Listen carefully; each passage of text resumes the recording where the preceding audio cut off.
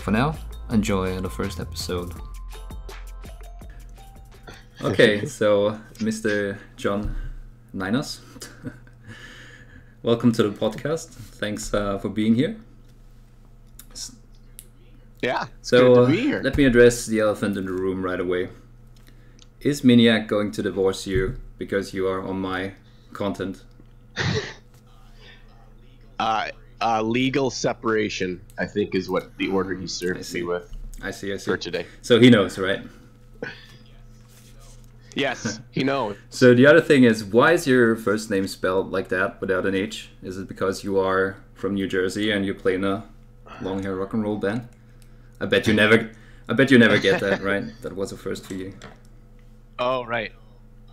No, I don't know. That's a thing in America where moms just want their kids to be unique. And my full name is Jonathan, and it's spelled different. Most Jonathans is A-N at the end, and mine is O-N. So it's double weird. Wrong. Gotcha. Thanks, Mom. Yeah, thanks, okay, Mom. well... could be worse names. For sure. There's always worse. So tell us something about you, everything you want to tell us about yourself. A little introduction, maybe. Yeah, who the heck am I? And why am I on this 5-star podcast as a nobody? I mean, it's easy to have like 5 stars as something, because it's like when you put yourself out there and then you get Google reviews, and then there's one review by your mom or your friends, and then it's 5 stars. It's 5 stars. And then I go and find it and give you 0 stars and put you right back. Can only go downhill from there. Yeah, that is a good point. So I am. My name is John, and I'm from America, and I'm an old man like you. Speak for yourself. And I paint miniatures or fine, high quality plastic toy soldiers. Almost the exact wording, yeah. Almost. Yeah, I was trying to think of it this morning, and I was like, gosh, I don't want to be that guy that actually looks up the video again. Yeah, I don't want to be too try-hard. I get it. Yeah. So, yeah, I haven't been painting very long, and I kind of become an internet troll and stalk all the famous painting personalities online, which is why I'm here today. To that. And which is why I snuck my way into the Miniacs videos as well, I guess. Long story short there. I see there's a bit of a pattern there. Yeah, people assume that we've been friends for a long time, he and I, and that's not true at all. Like, I met him like a year ago because I was just like, hey, you make videos about painting and I live an hour away, so I'm gonna come over. I was about to ask, do you like live nearby, or what's the deal there? Yeah, I live about an hour away from him, so it's not that close. But yeah, close enough to sneak into someone's videos if you want to, if you really want to. I just show up. I know what day he shoots, so I just show up. So on that note, why the hell are you on my podcast? Yeah, did you? Why are you on your podcast? Why are we doing this? I mean, I could turn it off and you talk to yourself for an hour. That would be good too. But on that note, I like to bring up your stuff because obviously it's going to segue into what our topic is today. So let me bring up what you labeled as your first miniature.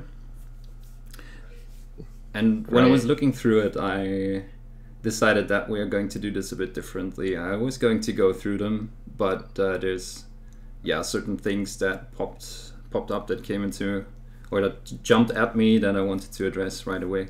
I'm being very cryptic, but hopefully you will realize. Yeah, I don't understand what you're saying. This is your first miniature. Tell us about your first miniature.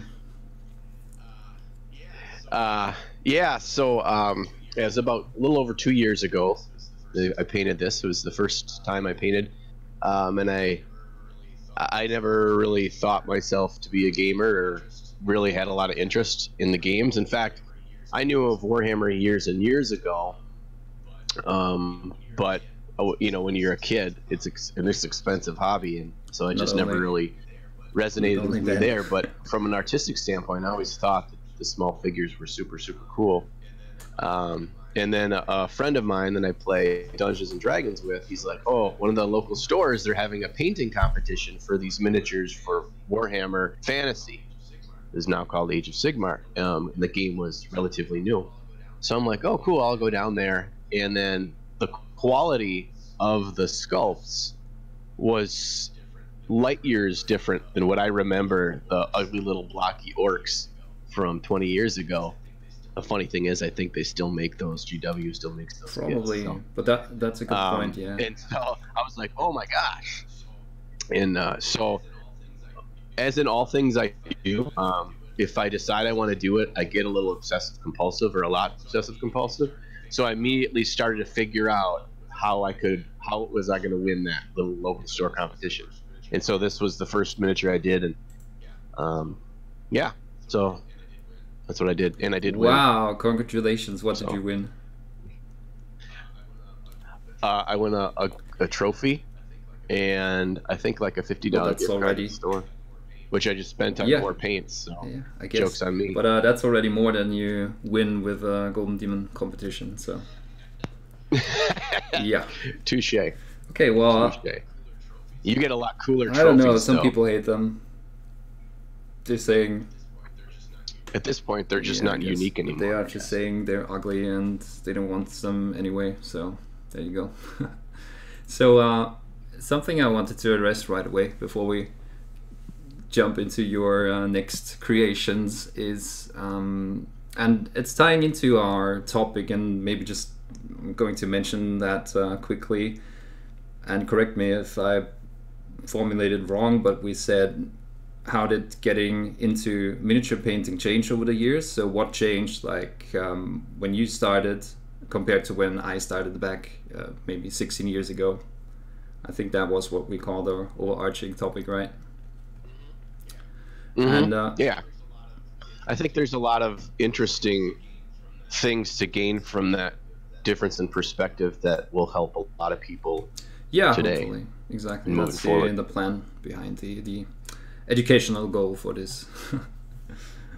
But yeah, so there's a couple of things when people start painting, they often think it's a lot about talent. And when I look at your first miniature, for example, let me just pick out two areas where the hammer is, for example, and where this little arch segues into that long area. You put a really bright highlight there, and then obviously you have, you know where that highlight would go, and then you have a lot of black into in that non-metallic, so you kind of were aware of maximizing contrast, or at least you did it right. Does that make sense? So yeah. I mean, I didn't think about it in that way at the time, but in hindsight. Yeah, so that was my question. Did you know about these things, or was it more intuition than anything? I think a little bit of both. So, and we'll get into more in this in a little bit, but I do have some background in art, not in painting at all, though. So I don't have any 2D painting background. Well, very little, I should say.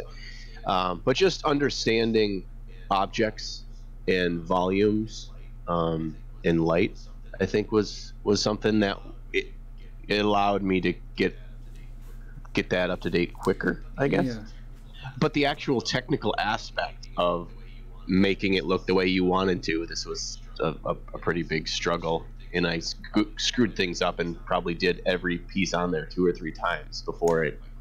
Yeah, I guess. But I would say this is really a good start. You did understand, or at least intuitively understand a lot of concepts, and then just getting better at the technical aspects, I guess, was what you were trying to do after that. So that's just a little bit of what I mean when I say you can learn everything.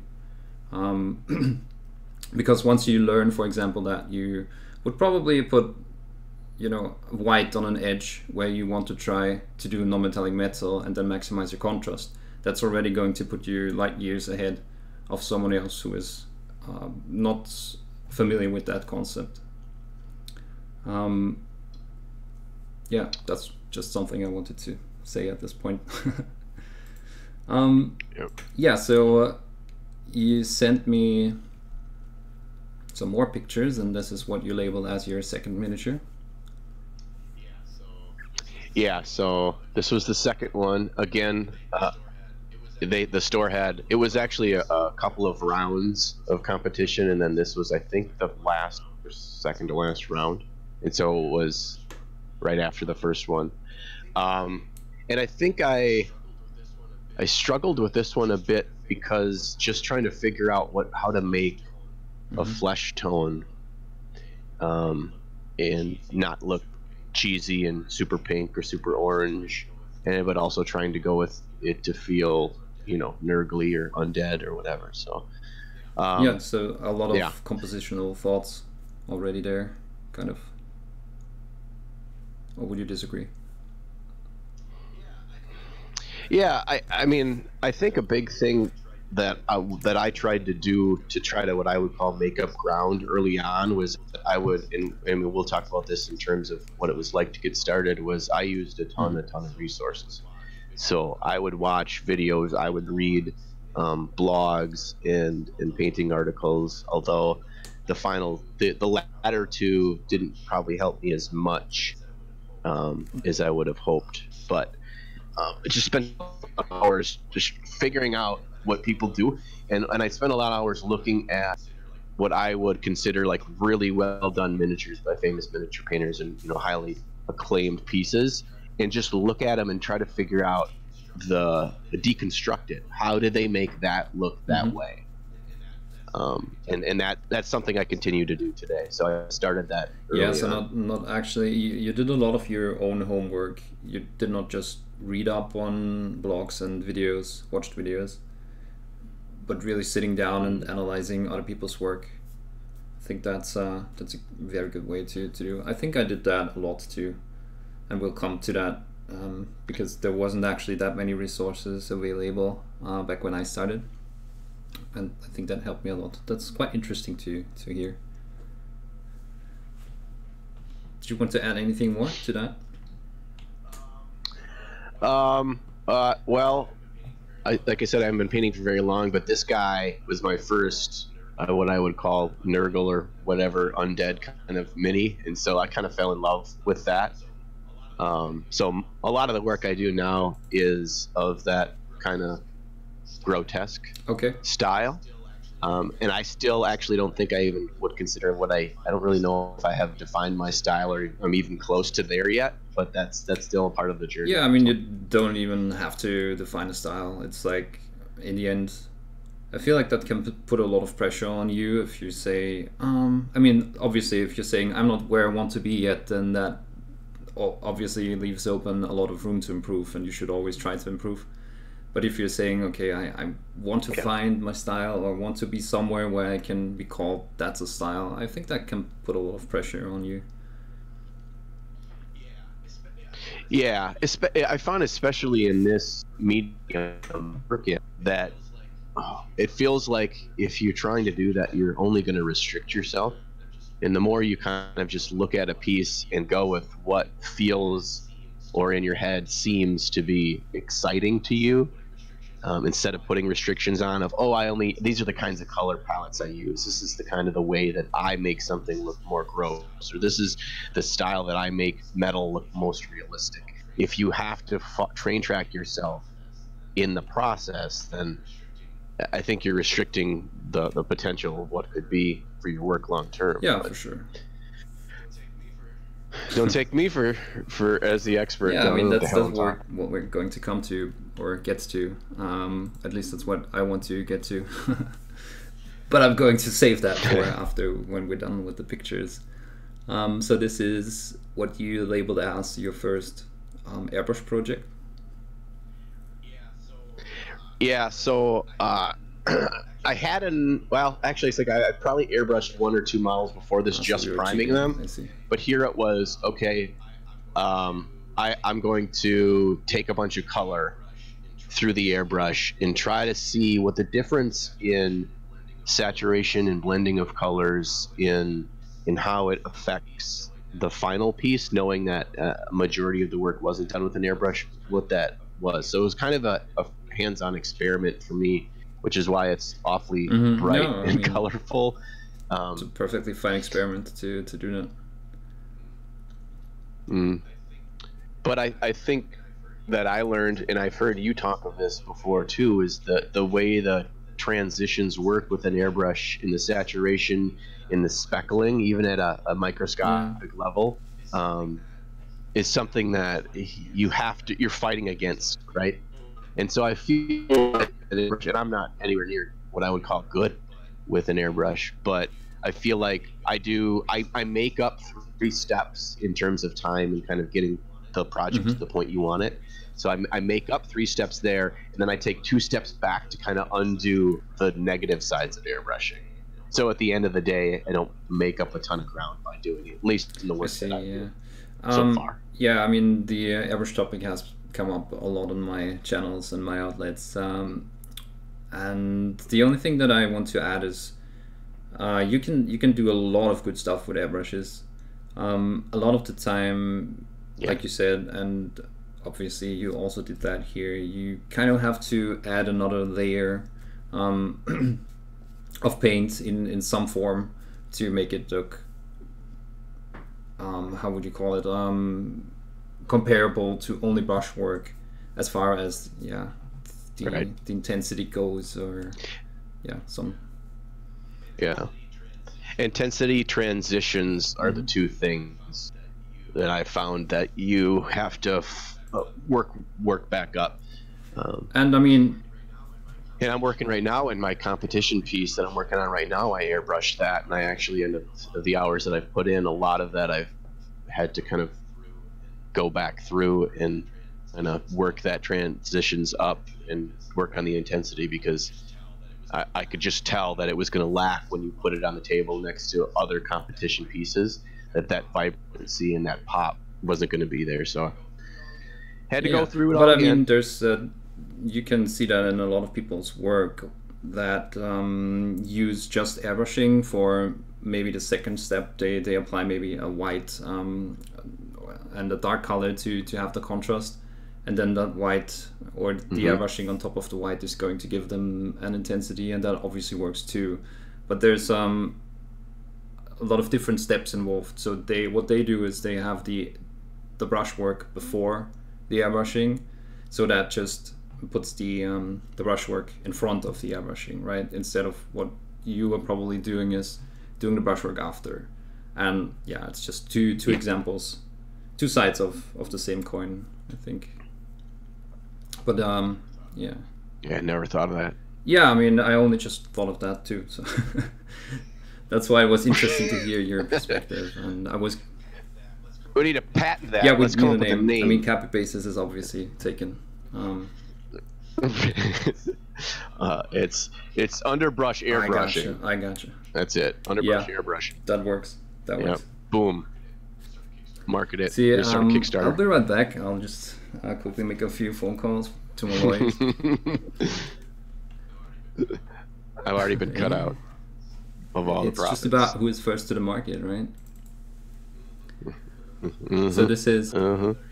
That's a whole other interesting topic for another day. Is the whole boom in the miniature painting market, the miniature painting world right now. It just feels like even in the 2 years that I've been painting, it's just like a lot of companies, a lot of products, a lot of stuff. Yeah. It's really interesting. I mean, anyway, I was about to say we are totally going to go down every rabbit hole that we can find, if that is fine for you. Yeah. So regarding, I mean, and this is not shameless plug, but I do my own miniature line because eventually I just decided that I want to do busts and I want to create characters and also put them out on the market. And just in the last years, like you said, there's so many companies out there that people are overwhelmed with what is out there, and Right. the individual companies are making less and less revenue. So that's interesting too. It's going to be interesting how that is going to change the market. Sorry. Right, with the market oversaturation, where you have a finite kind of base of people that would buy these products, and the thing is GW is at kind of an all-time high That's and true. still soaring. And people assume that, oh, that means there's more people being added to kind of the potential customer base for their artistic pieces, which is what I would consider yours.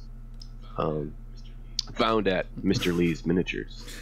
Link in the description. But I don't know if that I don't know if that's accurate. I don't know if, because GW is making money hand over fist, that means all the smaller miniature makers are gonna inherently get an extra piece of that pie. Yeah, I don't know don't the think answer it to is. that, but I'm pretty confident to say that that's not the case, because it's a different world.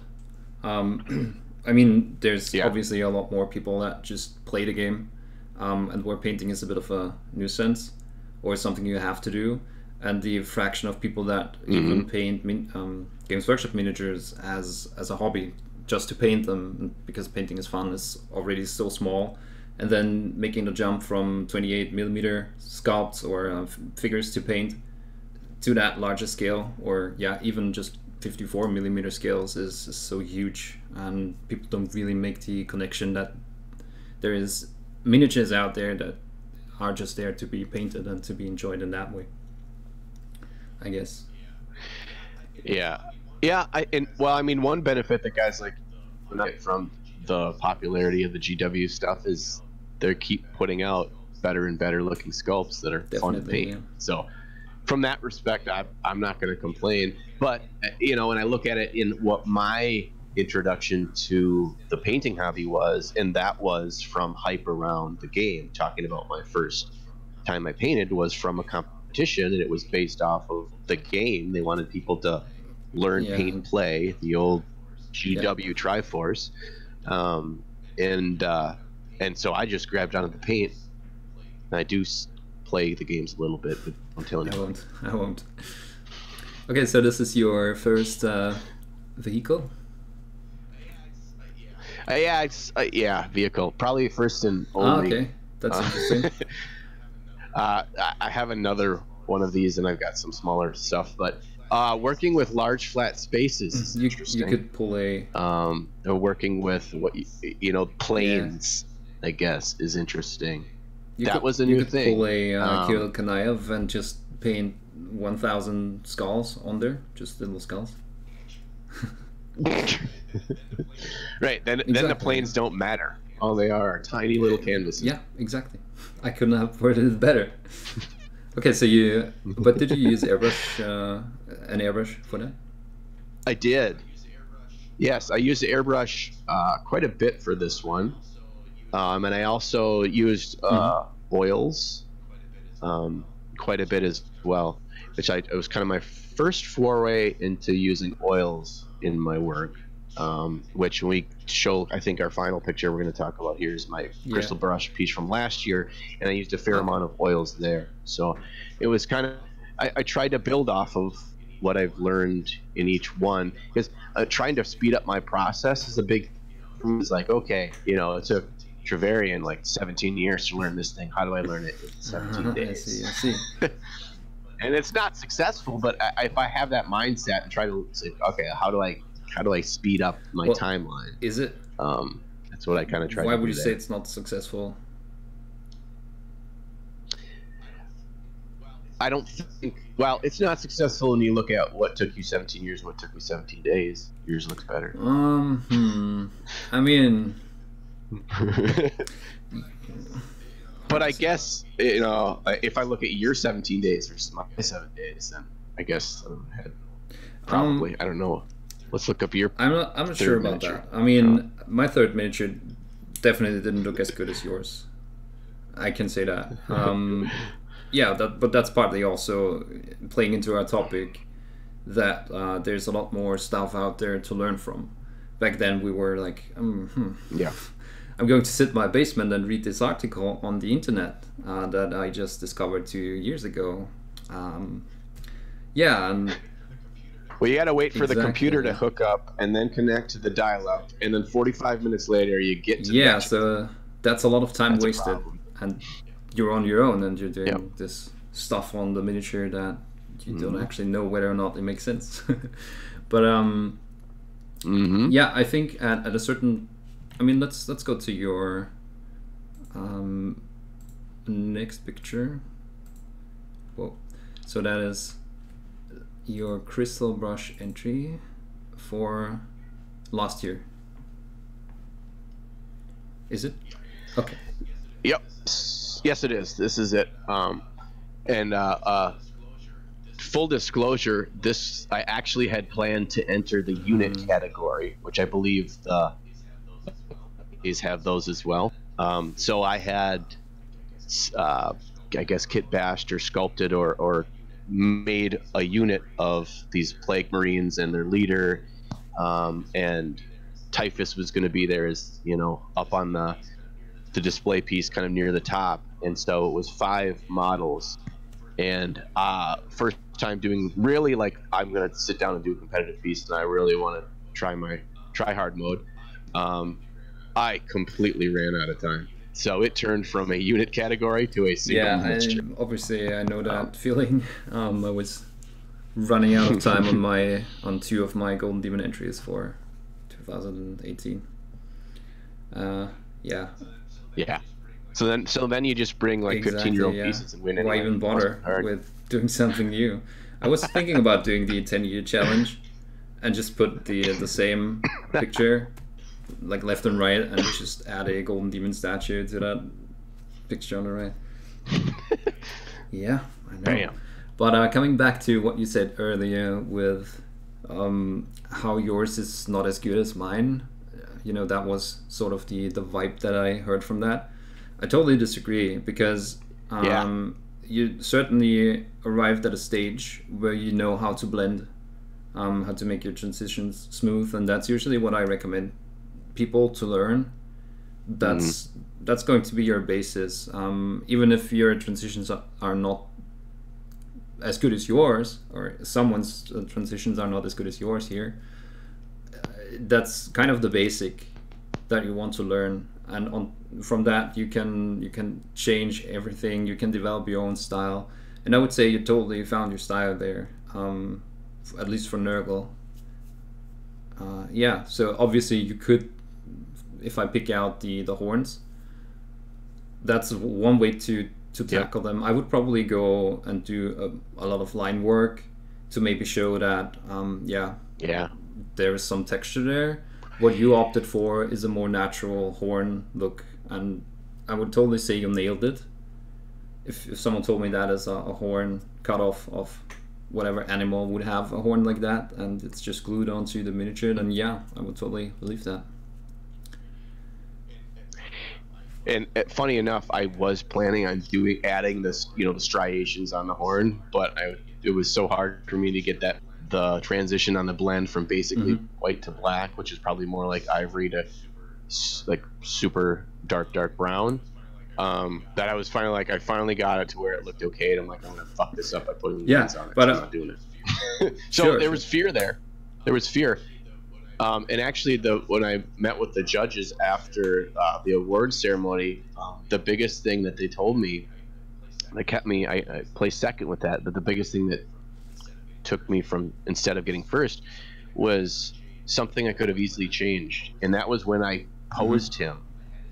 I had his arms standing up too high, and it took away from line of sight to his face. Yeah, I can see that, yeah. And I'm like, I mean, part of it is the way that they took that picture, but it also rings true in person. I wanted a dramatic pose where his front arm is really holding up, and the back tentacle and arm is weighed down by the weight of the flail. So I wanted that movement, that feeling of depth and weight, but I took away some really important sight lines. Now, my counter to that is instead I set up a sight line of what is my what I think is my favorite part of the piece, and that is that breastplate. So basically I had glued his arms in after having painted the body separate from the arms, and it was too high and I was scared to snap them off, and so I was told, just break it, it's just plastic, you can fix it. I mean, and I was like, oh, there's a few things to add to that. So first of all, I would like to put it out there that, I mean, I don't know who the judges were back then, probably were some big shots. Yes. No, don't worry. I can look it up. I mean, I can't remember right now. The whole day was a blur. Yeah, I can see that. I mean, let me go from the start. So I just wanted to add, obviously, the horns, even though not where you wanted them to be, still look good. No one knows that you were trying to do line work and it didn't work and you just left it at that, or you were too scared to do it. And no one can say which one is better, in my opinion. Some people are going to like this better or that better, and in the end it's going to be the same with judges. It's always personal preference in a way. I mean, you're trying to balance that out, obviously, by having a couple of judges. But even then, maybe they have all the same preference, and it just ends up second due to whatever little factor that didn't happen, but still, there's nothing bad about this model. Maybe the composition, but when we look at it from a technique level, and I would say composition and placing of the pose is definitely levels ahead of trying to get the technique right. Does that make sense? Yeah.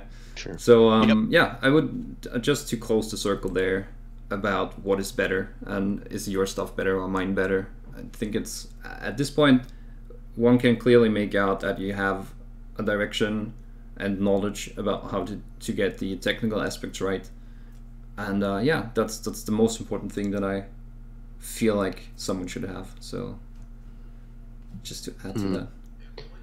Yeah, and once you get to the background on this is Miniac's like, hey, let's go to Adepticon. I'm like, oh, okay. But he's like, you got to compete. I had never planned on it. And so I'm like, all right, I'll do something. And so I just wanted to have something in the case. That was my victory. And so with Crystal Brush, it's 2 rounds of judging. It's first it's the online vote, AKA the popularity contest. And then it goes to the judges once the final 10 are selected from the online vote. And knowing that that's how that worked, I specifically used the GW model. Sneaky. Because from the online vote section, people are going to either want one of two things. And this is me conspiracy theorying this stuff, so who knows. They want one of two things. They want something they've never seen before, a.k.a. Michael Pisarski and Contreras' Horseman. Or they want something that they know and love. But to be slightly different than just a nicely painted Space Marine. What makes it stand out? They immediately recognize it, but they recognize that it's a version of it they hadn't seen before, and it's super cool. So there's that. And don't let me get into the hidden sculpts that are just basically shown to the world as part of these big painting competitions. Yeah. That made by somebody other than. Yeah, I was going to say that's loaded. There's much to talk about here. And actually, I'm going to talk about that with Anthony in the next podcast. So I don't want to go too deep into it, but you are totally on the right track there. At least, in my opinion. I'm gonna photobomb your Thanks. Next podcast. Appreciate it. So let's see. You have you sent us the back, or sent me the back too. So let's just quickly look into that. Anything? So I tried to do a bit more texture on there. So he's got the cape thing. I wanted to make it look, the cape to look textured, but then those actually the Nurgle symbol of the circles to actually look like they are from flesh. So they are torn off from flesh. So to add some texture there. So there's a little bit more texture and areas of interest in that regard in the back. model as opposed to the I see. Yeah, I mean, obviously you're going to try to do two things here. First of all, show that you can paint texture, so that's an additional layer to impress judges, right? And it's also can also be used to tell a story, like you said. It's flesh, and you wanted to convey that. Yeah, and it's also obviously you can direct the viewer's eye towards some other things with texture that create maybe lines towards the face or whatever. Right. I see. Well, so I I see. but I already said a lot of what I wanted to say in regards to that, and that's why he doesn't have a pink cod piece like your noise marine though. So he doesn't have a pink cod piece. Okay. No idea. You know what a cod piece is? That's the part that goes over the boy's genitals. I see. Yeah. You just painted one recently. You should know that on screen in the edit. Yeah. Yeah. Yeah, but. So yeah, that's what I learned. That's what I need to do this year. More cod pieces. More pink cod pieces. With more gold. Yeah, we'll see. I mean, this is obviously just a model that I painted for the stream, and I was saying that a lot lately because I'm thinking about what to do for the next Golden Demon, and I know that I cannot paint my next Golden Demon entry on stream. It just doesn't work because it puts down the quality so much, because you have to position the model for the camera, and then you're basically trying to move your arm around it, and it's so much easier if you can use a different direction for both the model and the brush. And also you're way more close up, and I have my magnifying glasses and all that. So yeah, that you use like the things that goes over your eyes. I'm not a nerd like that. Or just cheater glasses. Oh, those. I have these since 15 years or longer. Those are super sexy. Yeah, I do occasionally. So, but you know, I that's something that I struggle with too. Is if I were to do the painting on camera, how much worse it would be. Because I struggle just to do it under no form of restrictions. So I mean, I can't imagine. So you're basically, you have to keep the model about 18 inches away. Yeah, so what I do is I put my hands on the table, so that I don't move it a lot. Obviously, off-cam painting is always a thing. If you just slightly move it, then... And I want to show everything I paint to the audience. Obviously, there's people that don't care about that. They just talk, and sometimes they're like here, painting here, and then they're like there. Yeah, but my goal is always to educate, and I can't really educate if what I'm doing is not on screen. Yeah, and obviously there's a lot of the the Spanish style of painting comes from that. Not only did they try to be faster with their commissions, the whole copy bases and less smoothness and more line work and all that. I mean, sure, it conveys a message of you can be faster and it can still look good and make a good impression. And there's other things than smoothness to what makes a good miniature, but it also speeds up their process, and can also be filmed way easier if you don't have to care about doing that gradient really smooth. That's totally a thing.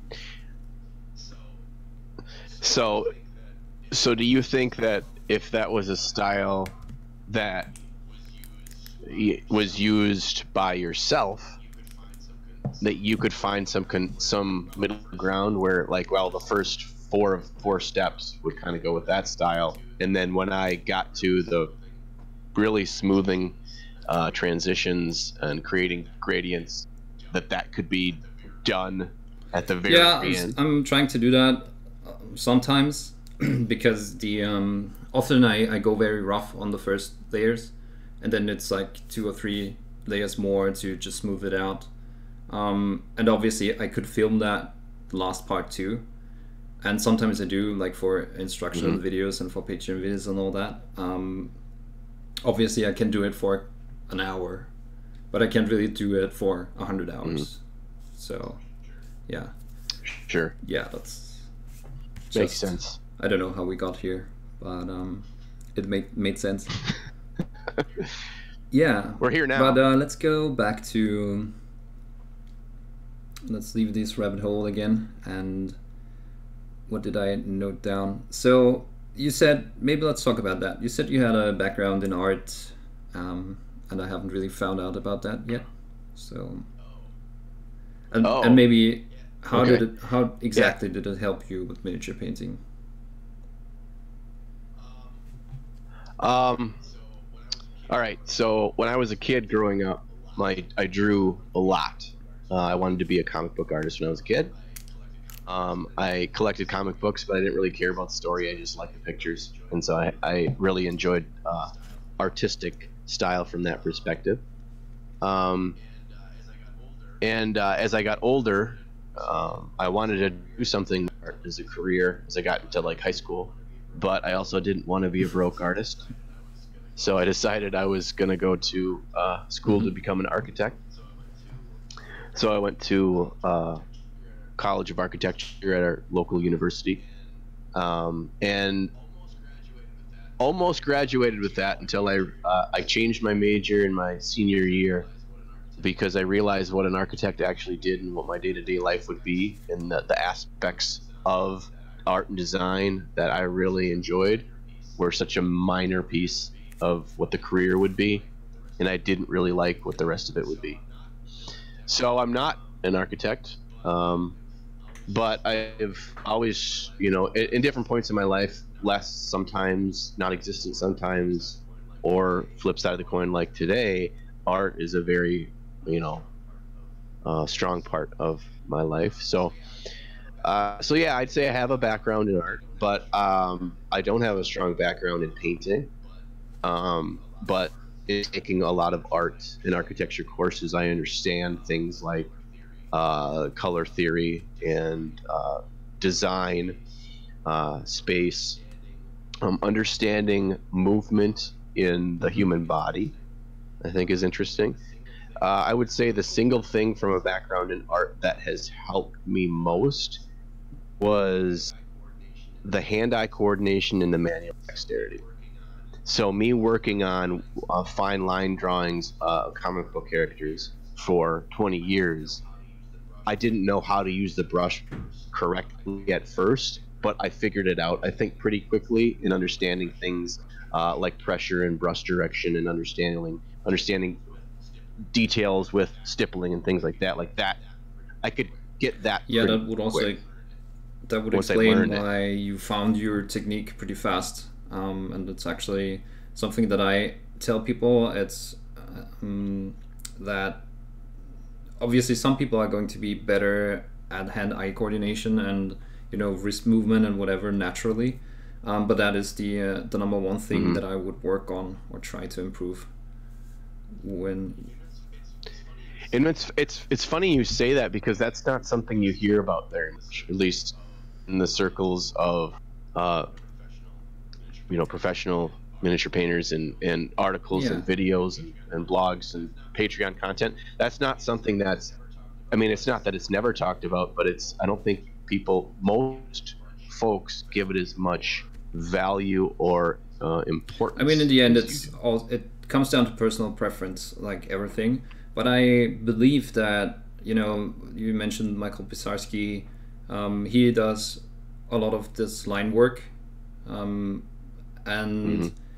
if someone tries to do that, to simulate the same thing, it's going to look totally different because of the way he moves his wrist, and he does the single elements of that work.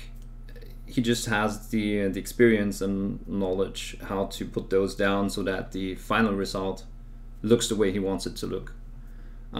So yeah, obviously a lot of knowledge goes into that, but the basic thing is how he puts down those lines. So yeah, that's why my understanding, or why I have this theory of why hand-eye coordination plays a big role comes from. So if I'm understanding this correctly, you're saying that no matter what other whether it's technique or aspect of miniature painting that folks say is very valuable and important to learn, none of that matters if you can't execute. I mean, I wouldn't say none, because you can achieve a lot of. Well, it always depends where are you looking at it from, or who's looking at it. But you can create something with a lot of contrast, and it's going to look good, no matter how, you know, crisp or non-crisp the execution is of the blendings, for example. So I guess it's a bit of my own perspective of what I want to achieve with my pieces. Obviously, that goes into that. But for my style of painting, for what I find interesting in other people's work, it comes down to that. Yeah, I wouldn't. It's always hard to put something in absolutes. Yeah. Oh, but I like to do that. I want to put you in a corner here, And then so you that can. Yeah, the exactly. internet can rage at you later, and I can say, "Oh, Yeah, no, that was everyone on who him. disagrees can just bash me. I see what you're trying to do. Well, I think you can look at it even from a basic perspective, right? Even if we're looking at it, someone that's like, look, I just want to have a good-looking model to put on the table, right? So what's I'm going to paint 100 models from it, but what is one of the most commonly used techniques, even from a tabletop standard? I would argue that would be having edge highlighting. That's a fair thing to say, because obviously, and I thought about that. It's funny that you bring it up. It's not scripted. I thought about that because I just did a video for YouTube that I'm going to upload in 2 weeks from now about edge highlighting, and I thought about why is edge highlighting so effective, and a lot of it is, in my opinion, the way we perceive contrast, because often you're putting dark, like, recesses next to that edge highlight, and that is just going to increase the contrast because of the way our eyes perceive darkness and light next to each other. It increases the contrast even more, and that's nothing you can measure with technical stuff, but our eyes interpret that and increase the contrast there even more. So yeah. I mean, and that's a whole nother rabbit hole, getting into overdoing, over contrasting, making your miniatures not realistic, because you need to increase that contrast because the scale is so small. And I think you're right in line with that's a big thing that edge highlighting does. And we've all edge highlighted and had that kind of like, and it's like too big, and you squish it down, and you're just like, oh, crap. So, I mean, edge highlighting is a prime example of those fine motor skills. Understanding pressure, understanding angle, understanding how you need to hold the miniature as opposed to how you need to hold brush, working with odd angles, working with getting inside small details and inside cracks and all that stuff. That's all manual dexterity and experience. Yeah, but that ties the whole circle, right? Like you said, the way you are actually applying those highlights, and the psychological effect of why people always, or not always, but are really drawn to that effect. So that's that's interesting.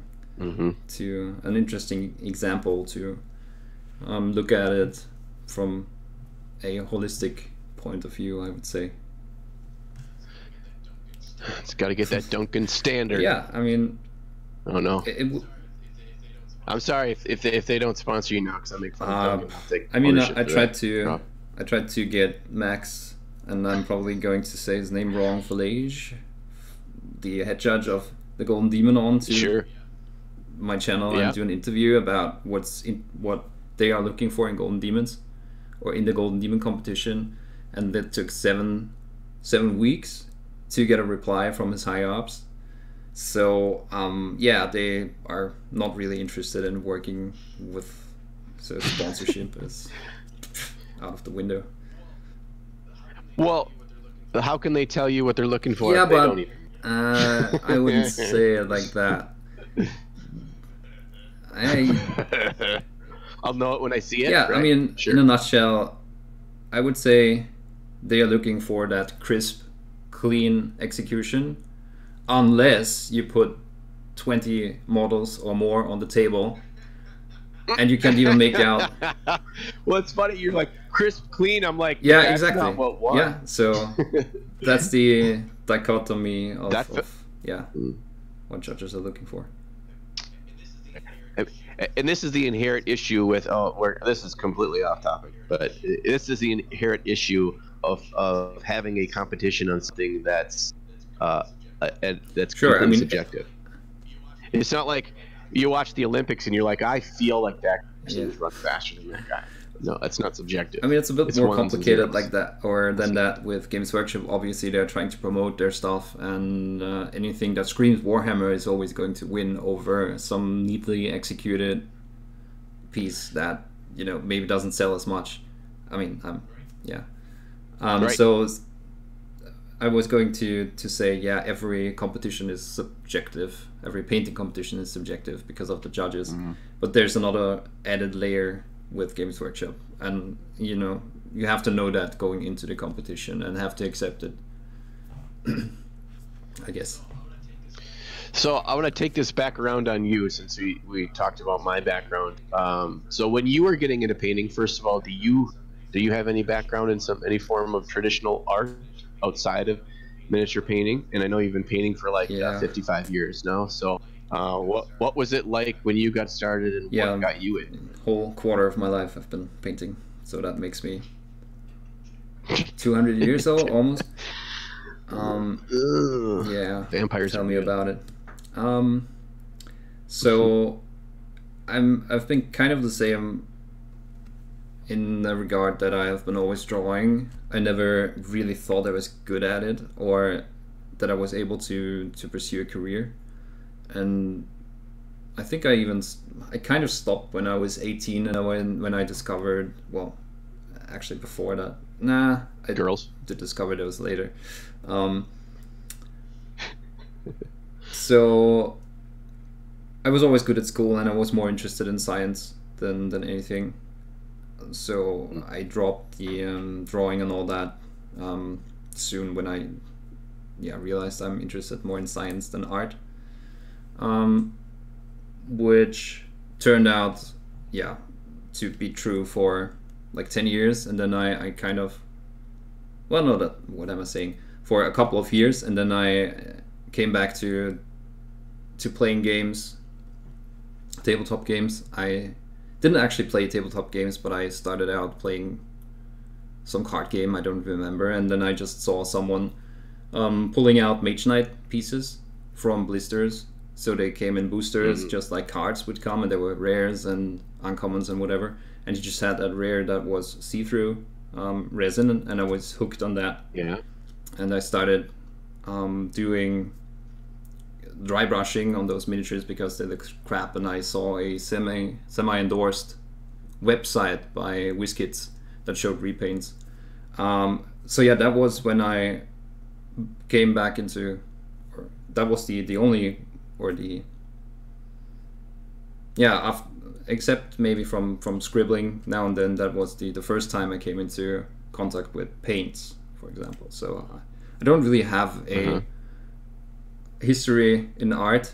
However, like I said, it's really important in science, and especially in the biology sciences, to look at something and to analyze what's going on there. And I think that helped a lot with improving my style, which comes full circle again. So that was long-winded and complicated. I don't have any history in art, but I have a history in looking at things, trying to analyze them, and to bring that onto my miniatures, which ties in with what you said. You were analyzing other people's paint jobs and trying to reproduce or whatever, or have, draw the influence and bring that onto your miniatures too. Nothing really spectacular to to tell there other than that. I think the only part of it that it doesn't make sense to me is that I'm surprised that you don't have a more formal artistic background because you're a sculptor. So that, I think that part came way later too. I don't think I did. I only started. It was after I came back to Golden Demons. That was after 2013. So maybe 2014 when I started sculpting. But probably even later. Maybe late 2014 that I started sculpting. Yeah, and that just was the. Well, I didn't start sculpting. I did it. Okay. I started sculpting in 2007, but not really on a serious level, right? I was doodling and was playing with clay, but seriously I started in 2014. But it came way later than a painting, which is... So do you think your background in science helped with, from like an anatomy perspective when it comes I to was always sculpting?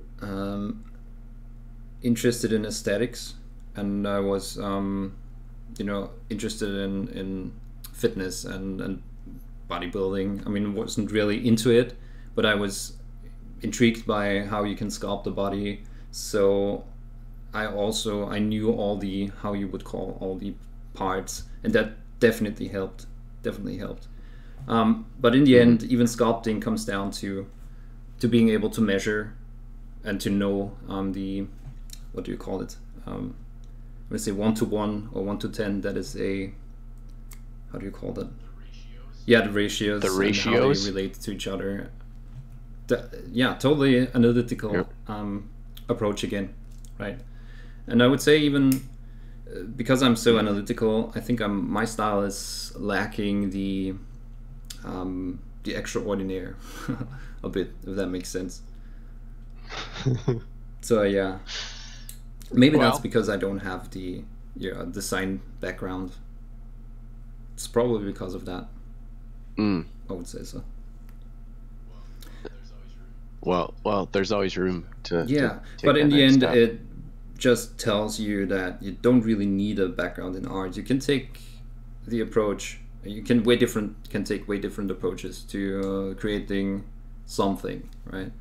I guess that's a good sentence to bring it full circle. It's a very common statement I see online, whether it's in Facebook groups or Discord chats or whatever, is that, well, I'm a terrible drawer. I was a terrible drawer when I was a kid. I'm not an artist, blah, blah, blah, blah. So I'm just going to red can them all blue and try to get the silver bits touched. And it's, if that's what you enjoy out of the hobby, is not being a painter and just playing or just building your lists or just strategizing about how you're going to play your next game, that's fine. And there's nothing wrong with that. But a lot of people don't look at themselves as artists, but if given a couple of opportunities to see they can do it, you can build a lot of positive momentum and really love it when you never thought you would at all. I just caution people to not use that as a crutch to lean on. Is that I was never good at drawing when I was a kid, so I'm not going to be any good at this. Totally. I don't have anything to add there. It's something I always preach. Yeah, that you don't have to be someone that has been doing this for years. You can just jump into it, and you can even get good and better with different approaches to painting.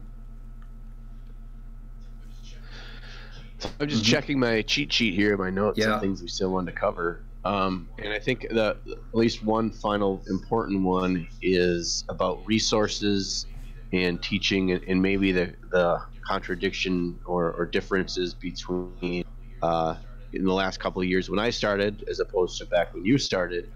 And so let's kind of talk through when you got started to painting. How did that work? What resources did you have? Group of people that you painted with?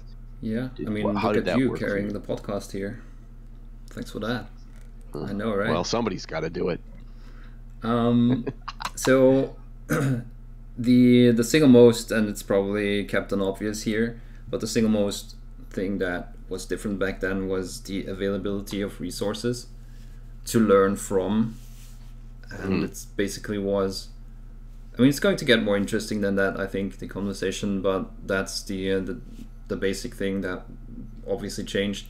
Back then, it basically was step-by-step articles on the internet by individuals that were enthusiastic about creating that content and teaching, and not so much about the best painters out there doing it, I would say. So that's interesting because there was a lot of, and especially a lot of people that I learned from were American, were from the US, which is interesting because nowadays, it's mostly the European scene that seems to be influential. But the US people did have this clean style that they tried to accomplish. And that was the main thing. I'm trying to come up with names, but I don't. I mean, Jen Haley, and then I want to say Mike McVeigh. I don't know if he's American. I might be. Yeah. So that style was very prominent back then. And those were people that were putting stuff online. And then obviously you had the Games Workshop, White Dwarf and all that, which, for a lot of people today is probably the go-to resource still. Which really, which ties that in shocks me with what we said. A lot of people are just in that Games Workshop bubble, right? So just sure, relatively, there's going to be a lot more people that try to learn from that than anything else. But back then it was a go-to thing. One thing that I just remembered was that back then confrontation started to be a thing, and Rackham. Oh yeah, and that was a game changer as far as they started to do texture on the stuff. Not only were they hugely into non-metallic metal and all that, but they tried to do texture, and that was a bit of a game changer. They still What's funny? It's funny you bring them up because when I was in college, or shortly after college, there was a local game store, and my background is from a gaming perspective is Dungeons and Dragons. And so when I'd see miniatures and stuff and going to the game stores, I'd look at them from that lens. But I remember when that game hit, and just the quality, and just the crazy quality of the paint jobs. I even bought some, still have them, the old metal Rackham miniatures, because I wanted to use them for D&D. But I'm like, maybe one day I'll figure out, like, I'll paint them. And so maybe I will. I mean, the very early Rackham figures were still really plain, but it's the same with when Games Workshop started to do 3D modeling more than traditional sculpting. They were crap in the beginning because they just said, we need this by then, and do whatever you can do, and we're just going to put it out anyway. And so it was a lot of people that just started to learn sculpting and find their passion for sculpting at Rackham.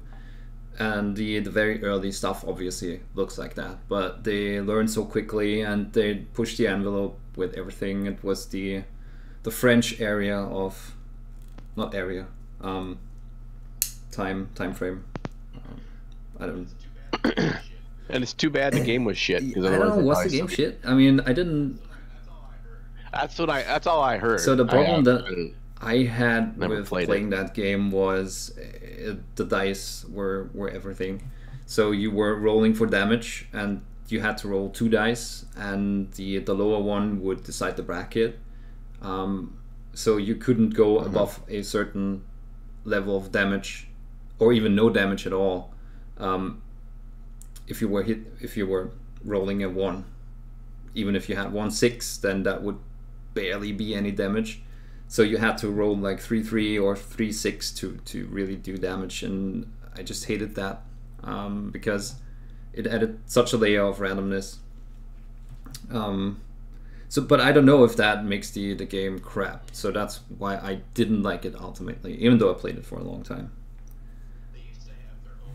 They used to have their own like magazine. Yeah, and I was going to come to that. Compared to the White Dwarf, they were not just saying, highlight this edge and put on this wash, But they did have articles in that, I think it was called Cry Havoc, that just made you think out of the box. I mean, sure, they had their consistent style and everything for the bases and all that, but even their bases were so much different.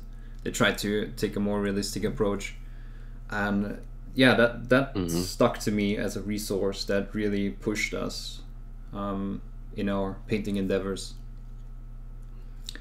But yeah, in general, just magazines were a lot more prominent and important back then, which they are not really anymore.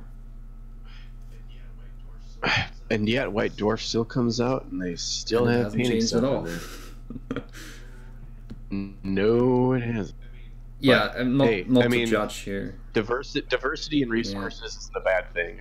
It still boggles my mind, but it's not a bad thing, I guess, because there are plenty of people that they get that for the gaming resource. It's different. That's kind of their way to consume it. Target audience too, most of the times. Yep. But yeah, I'm thinking of what else. One thing, I don't know if you want to get into that right away, because back then forums were a large thing. That's already community though. Do you have? Yeah. I mean, I think it's applicable because I don't know. I feel like the community probably from then was more valuable. I don't want to say more valuable, but because of the lack of the robustness of resources, exactly. it was more of a value than now. Yeah, I don't know if that ties in, but today everyone has their own Facebook page, and you do have groups where painters meet. But it feels like, okay, it's a feed, right? There's something going on to the top, and the other things are just pushed to the bottom, and then they're forgotten.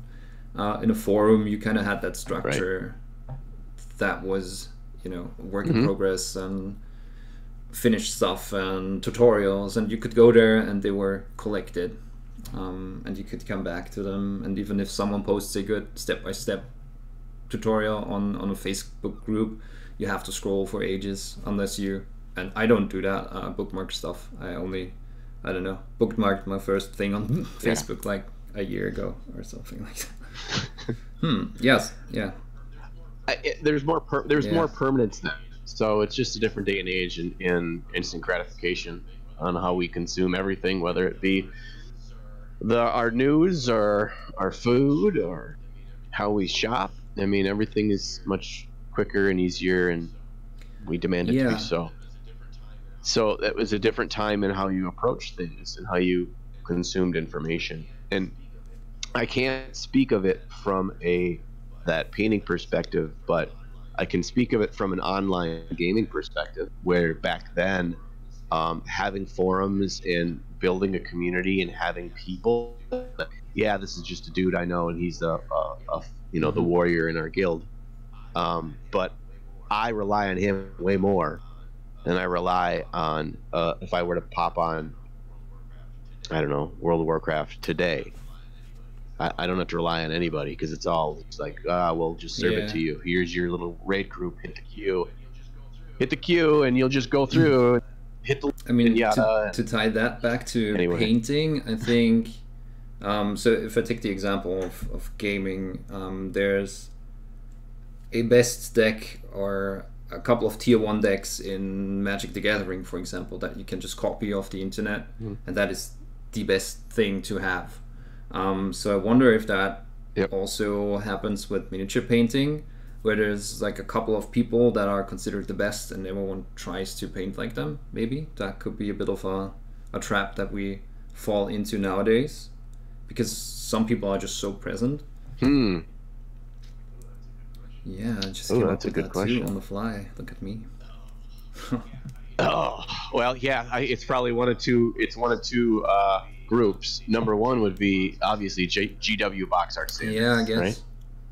So we'd say we're a large majority of people that play the games, what they view as God tier is GW box art standard. And then there's the more artsy side of our community, that they look at certain people, whether it's Kirill or Lan or Banshee or whatever, and you say, that's it. Yeah. It's got to look like that because that's the best. Yeah, interesting. Yeah. You know, we need to talk about. Oh, that's a whole nother story for another day to get on. Think about that and talk about that when you come back on. All right, you write down a note on that one. So I'll quickly talk on my resources, sure, and then we can get on to the teaching before we go for 7 hours on this podcast. 1 hour and 12 in, so it's not that bad. Oh, fine. So when I decided that I was going to paint, and I picked up that first miniature from the store, and then I learned how to clean mold lines, whatever. I probably watched between 15 and 20 hours of YouTube videos on the actual process of painting. Just to interrupt. Before I even I thought you were saying you watched 20 hours of footage on how to clean mold lines. I was totally expecting that. Well, yeah, probably could. Hey, I'm not the one who spent an entire day cleaning and gat filling my Necromunda game. Who did that? Must be a weird guy. I don't know. He was crying about it. Yeah, sure. Sorry for interrupting. Yeah, so I spent 15. I spent probably I would guess 15 to 20 hours on that, just trying to figure it out before I started painting. And obviously, I went to painting Buddha. That fits right into that time frame too. Right? Were they still around when you started? As in actively putting out content? I don't think they had any new content. I think but it wasn't far before when I started that I think they had released the last one. So I'd watched everything. Their Stormcast. So Ben Comets paints a Stormcast Eternal, which is how I learned how to paint my Stormcast Eternal. And I probably watched that entire series. I watched that entire series probably 5 times, at least. And so I was basically painting by number for my first miniature. So you can look at it and be like, oh my God, but no, I was just doing what Ben was doing. But I was learning the techniques. I was learning how the application. I was learning about paint thickness and thinness. I did loaded brush on that first miniature, which was a dumb idea. Yeah, maybe if you have no experience at all with how paint behaves, I would think that is a different technique to pick up.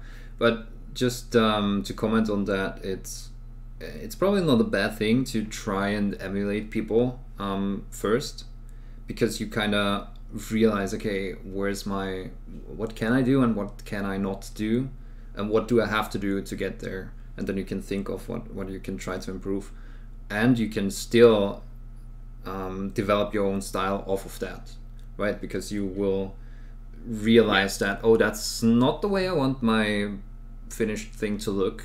What if I just change this little thing around? I still do like loaded brush, but I don't do it with white here, for example, but just do it like with a color that is not as bright as white, and just change it around. What happens, right? And it's not a bad thing to do that. Yeah, I think that's a really strong point, because if you look at other aspects like sports, right? When you're a little kid and you want to be like Michael Jordan, right? So you learned how you'd shoot and how you do a layup, and how you'd have your tongue out like Michael Jordan, and eventually you'd come up with your own way. But it's kind of that push point, that pushing point, that thing that makes it fun to you to be like somebody. And then that crossroads happens where you kind of leave that trail behind. And you take what you've learned, and then you kind of. I guess as long as you don't lose the fun, and that's a topic for me, or a theme for me that always comes up. Just as long as you're having fun, just do whatever. If you're trying to achieve exactly that box art, that's fine. You're going to totally learn something from that. Just don't, be satisfied with it. Maybe try to switch something up, and maybe experience the joy in that. If that is not joyful to you, you can always go back and just do what you enjoyed before and just copy the box art, right? Yeah. It is important to note that there's going to be a point in every miniature you paint where you're not going to be having fun, and just to don't stop. You'll get back there eventually. That's also why I usually paint like 2 or 3 things at once, because when you hit that, you just put it away and take whatever else you might be having fun with. But yeah, you definitely have a point there. Yeah. Right. Sometimes but don't let it go away for too long. Like if you let it sit in the shelf for too long. But that's also fine, isn't it? I mean, that's like when I'm painting stuff in sub-assemblies, I won't have each part of the sub-assembly to the same level of completion. So if like the arms are separate from the head or separate from the whole body, I won't even like clean all the mold lines and everything of the head. I'll just start painting the body. And that way, sometimes me going to a different aspect of the hobby just for a change of pace is fun. Yeah. So it's like, I guess I can go back, I can prime the arms and I can, gap fill the head because I'm frustrated with the way the body's looking. And so I feel like I'm still making progress on this mini without having to go through a frustrating I guess that's how people end up cleaning and mold and gap filling their molding gangs. For an entire day. I jest because I do the same thing, but not for a whole day. That little burn there at the end. So, I'm sure your mold lines are better. Should we start with that again? I mean, one thing that I have written down is that maybe ties into that. Is motivation and outside motivation, like painting groups that you can join, and how's that maybe different to online communities? Do we want to maybe touch on that? Yeah, I think that connects here pretty good, and we kind of get to a good natural stopping point there.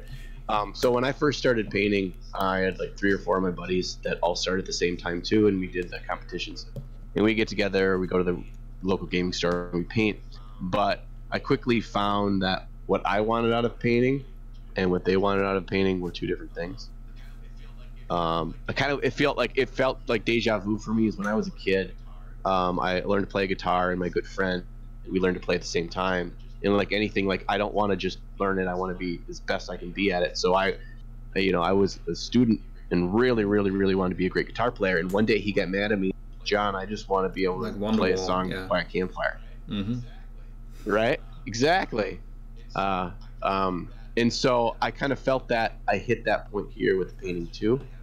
My friends just wanted to paint their D&D minis or their armies for Warhammer. And so I felt there was a bit of guilt there. It's like, I'm going behind their backs and trying to get better when we didn't paint together.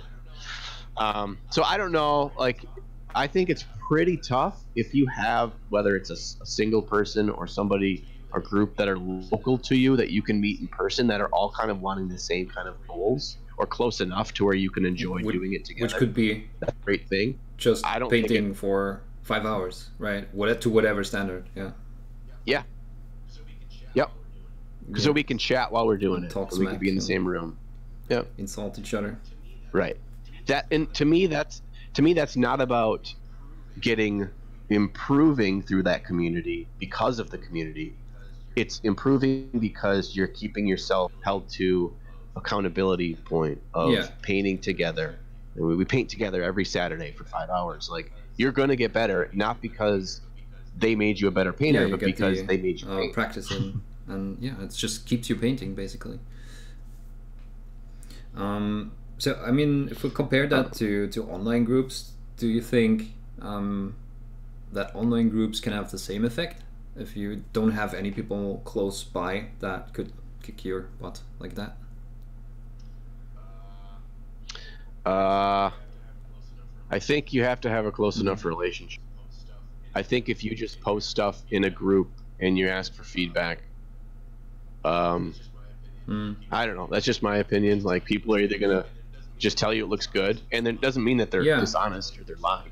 They're either gonna tell you it looks good, or they're gonna say, "Oh, you should have worked on the belt a little bit more." And you're gonna be like, "No, fuck you. The belt looks great. Who are you to tell me that? You're just some random, you're a random dude on the internet."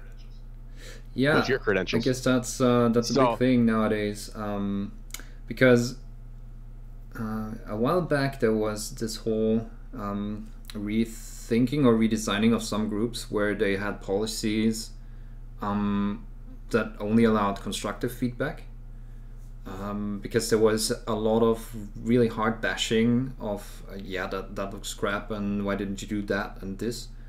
So I think these groups are still trying to find their resourcefulness, their what they can do to help each other. But I think a lot of that just never really happened, because like you said, a lot of these groups end up just putting in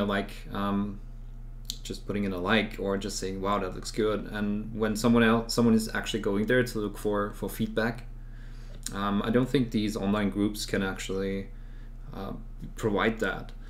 But I even question whether or not it's going to keep you motivated to just look at other people's pictures. I don't know. So I think that's the strongest thing, is to not make it a personal kind of outlet for your own improvement, but to gain inspiration and to look at that. Like if somebody tells me the belt that you did looks shit, like I feel like I should be able to see that. And if I can't see that, I need to do more work myself to know what a good belt looks like. What does real leather look like? And then I can come back and analyze and try to improve. If I can't see it and someone tells me that looks like crap and I think it looks awesome, well, then either I need to improve my eye, or that's just where I'm at. That's where I'm going to be. I mean, like you said, it's just some random guy on the internet in the end, and maybe your local group, you can still be honest. But you can be honest because you know each other, and you know that it's not just because they had a bad day and they want to insult you on the internet. I don't know. I mean, I will say this though. I will say, if you have a community that's a little bit more tight knit, and it's not just anybody from Facebook can join. Like, if you were a patron of Trevarian and you joined the Discord, and you can get custom feedback and live interaction with Trevarian himself. That would be pretty good. That's different, right? Because then you're building more of a more exclusive community. And I don't want to use that word exclusive in a negative term, but not just every Joe Schmo is going to come in here and say, haha, your shit is garbage, and then leave. Because that's not the environment that you're in. You can build up those relationships and get to know people and see their work and say, wow, okay, look at what he did. Maybe he will be able to help. Even moving that away from the Patreon factor. Just Discord, I think, changed the whole thing a bit, because it feels a bit more like forums. Totally. It does. Yep. It's a nice middle ground, I'd say. You can just post pictures, and you still have, if it's a good Discord, everything's organized into groups or topics. Yeah, totally. Yeah. Totally. But thanks for the plug there. Yeah, that'll cost you. But yeah, I mean, anything else we would like to add to that? I think there's more you can talk about on online and communities and what's missing. I don't know if we want to get into that today, or we shelve that, or see what folks think themselves. Let's get some feedback from what people think. But I think if we're talking about whether it's resources or communities, what's the opportunity to grow, right? If it was a magic potion, somebody else had already figured it out. Maybe it's not so easy, but there are still things yet undiscovered. The hardest part is to really find out what value something has for you or can have for you, and I think that's the biggest obstacle with the online resources that are available. I think that's even the more limiting factor at this point to whether or not even though there's so much more available, but which is actually going to help you. But yeah, like you said, that's probably topic for another time. I'll definitely rewatch this and have some notes, and then maybe we can do a round through too. Eventually, that will be fun. So yeah, I mean, do you want to maybe just do a last round of what are you currently working on, and what can we see from you in the future? If people do follow you on Instagram, for example. Yeah, I have a couple people that follow me on Instagram. Yeah, but you can check my work out there. I think in doobly doo down there. You can have my Instagram, but let me grab what I'm working on. So for Adepticon this year, I'm working on my piece for that. That's not going to show up at all. My camera's gonna but show up, but trust me, this is a miniature. And it's a thing. So I'm working on him, and I got a big old display base, 150 mils round display base. It's all prime black. Trust me, there's actually big black hole. Yeah, for him. A big black hole. A lot of artistic merit on that design choice. And I'm working on feathers right now too. Oh. So this dude's got wings. So painting feathers is terrible. Don't ever do it. I agree. Something has wings, cut them off. But that's my advice.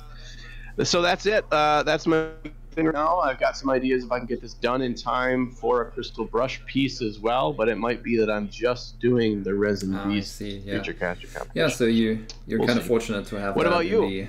In the US, there all these category or sponsored categories, I want to say, that create some interesting environment too. Yeah.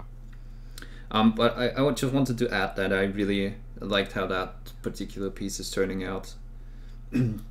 some interesting textures and the whole. I don't know what exactly you wanted to do, but there's some stuff that's transforming into this other stuff on its back, and that really looked interesting. I don't know why. Yeah, exactly. Yeah, lava rock. I was looking at pictures of volcanoes. And I don't know. I'm like, oh, rock that's melting into lava. Yeah, that's I mean, it doesn't always have to make sense, but it looks cool for sure. Yeah, it's a big giant demon with a scythe. I mean, there's not a whole lot of real world like reference pictures I can find. Yeah, it still works. It's I'm pretty sure you're going to do well, and if you're not going to do well, then I'll have to come over and fuck them. So, do you not? Sorry. Yeah. Go on. No, I was just going to ask what you're say, doing. do you not have a Putty and Paint account? Are you not planning on having that? I don't. I thought that was my scapegoat. I could just do Instagram and. Am I not up to date? Can you tell me in the wise words of Trevelyan? I mean, it's not like wise words, but it's still. I mean, Instagram, of course, has a big audience that is also interested in miniature painting. Mm-hmm. But I'd say, I mean, even just as a gallery to have, I mean, I guess you will have to decide whether or not it's better or worse, or at displaying, exactly, at displaying your stuff. Maybe Instagram is enough. I was just wondering if you had any reasons not to have it. It is a bit of a more permanent portfolio kind of thing, what I was isn't thinking. It?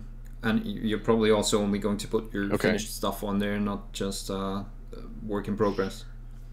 What's just an idea? Work in progress. But if you are going to make an account, it's probably just going to be Ninus John anyway, right? /Ninus John.